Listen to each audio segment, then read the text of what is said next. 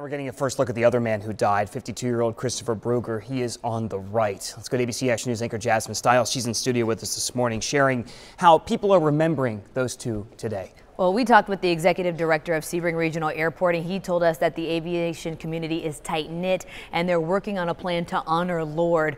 We dug into Lord's pilot record. The website for his business, Gyroplane Guy, shows he's an instructor and test pilot with thousands of hours of flight time. But somehow something went wrong around 3 Tuesday afternoon. The aircraft carrying him and Bruger went down. One neighbor told us it began sputtering, hit a power pole, snapping it in half, then burst into flames on impact. We're still gathering more information on Bruger, but we're told Lord is a husband and father, leaving behind young children.